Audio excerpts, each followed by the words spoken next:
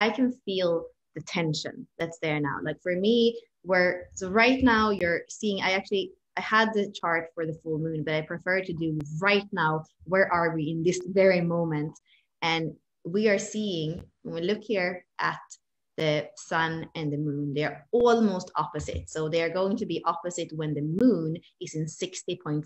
So when it's the same thing as the earth, because the earth is always opposite the sun. So when the moon continues, so at 10 p.m. in 7 hours, it's going to be exactly the moment of that perfect opposition between the sun and the moon.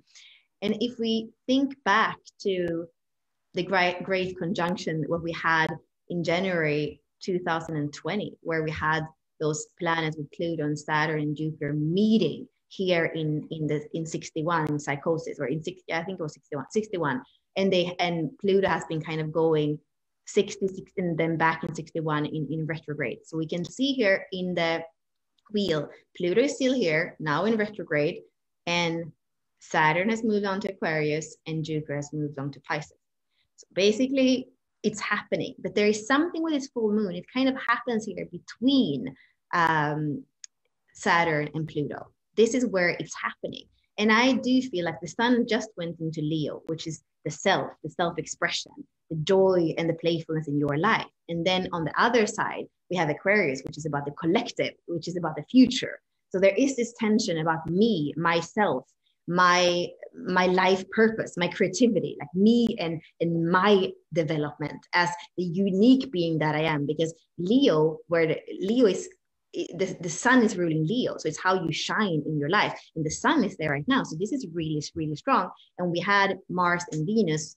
We were speaking about it in Lunar Alchemy just 2 weeks ago. Venus and Mars met here in Leo, and it was about I would say pop some of those limitations that don't allow you to be in sovereignty inside of yourself, feminine, masculine, and outside yourself with your partner, with your relationships, in that balance between masculine and feminine.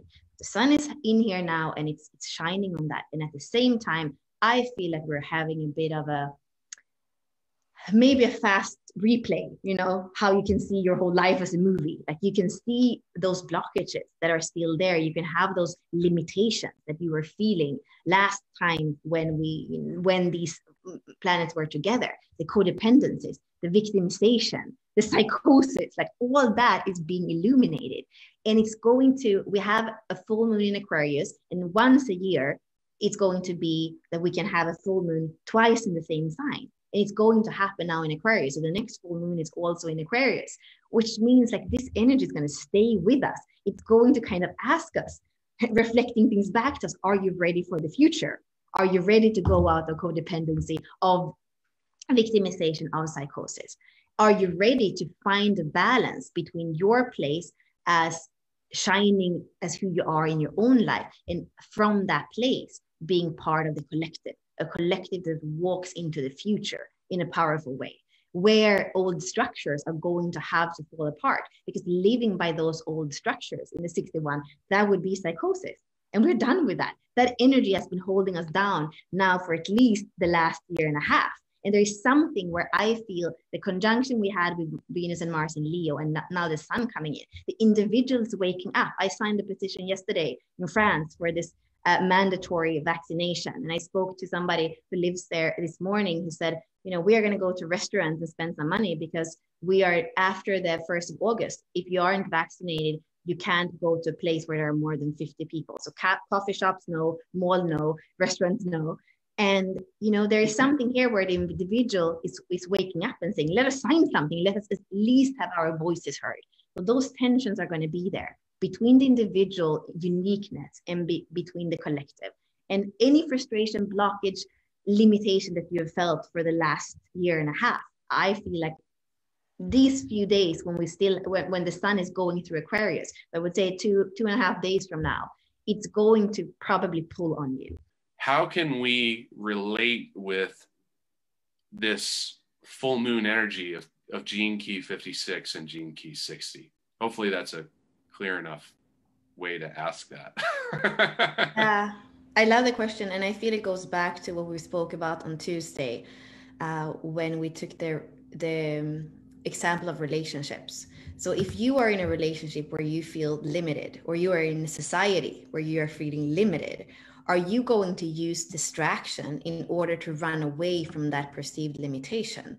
That's when you are playing with those two gene keys in a shadow frequency, and it's perpetuating forever. And the harder that the limitations are, the more you're going to distract. So it's not only a downward spiral, but it's like drilling down really. And I believe that partly where we have, and I'm going to just bring it in for like a few seconds, and I'm not going to do a long thing, but I believe that where we are right now in the world, where we have all this turbulence, Pisces energy of the 36th, which is, we call it a storm. It's like, it's really storming, and it is also in retrograde. So it's to the core, to the bone marrow, first line of the 36th of suffering.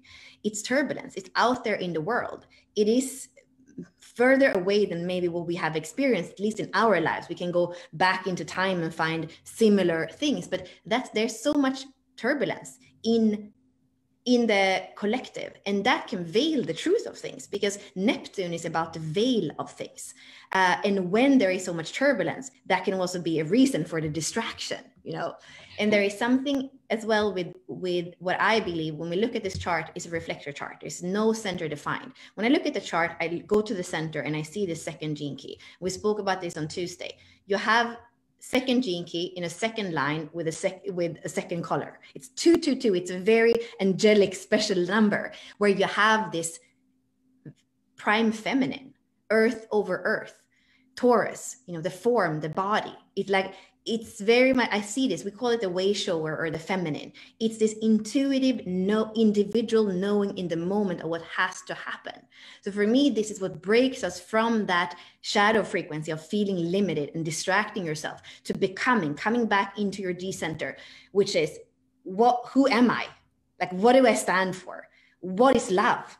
And where am I going? It's that center, it's the magnetic monopole. It's like, that's from where you come in the world. And when we go back there and we become our own individual way shower, it's like you are in a way breaking out of the limitation, because instead of distracting yourself with something, you're coming back into your heart, to your core, to your soul. You're taking responsibility for your own unique way. You're not allowing the turbulence, the suffering, the whatever it is. I'm not saying become hard and rigid. No, I'm saying come back to your soul and take in all that, the Pisces energy, but don't get scared and distract yourself from it, but take it in really, like that feminine second gene key would embrace everything, where that second line would marry it all, where that second color is about hope and inspiration and saying, I want to live fully. I'm going to embrace all. Open G center. It's like, I'm going to have many love stories. I'm going to have there's going to be so many things to play with. I'll take it all in. So for me, that's what brings you into the gift frequency of the 56, which is enrichment, with saying yes to life in your own unique individual way, showing the way as that, with that prime feminine really activated in you. That's where your reality becomes magical, which is the high frequency of the 60, is that magical reality.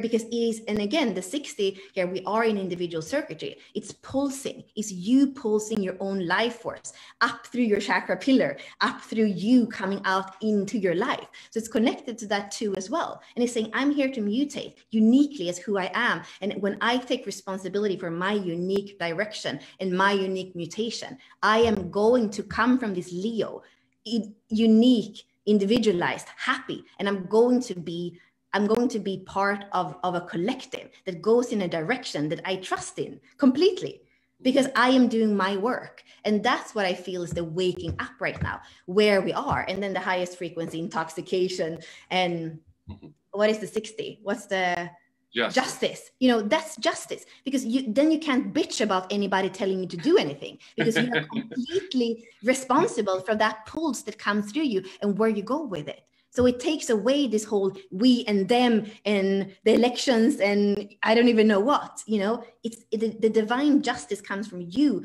following your life force and your direction every moment, embracing what is, not distracting yourself away from it or bitching about somebody else putting limitations on you.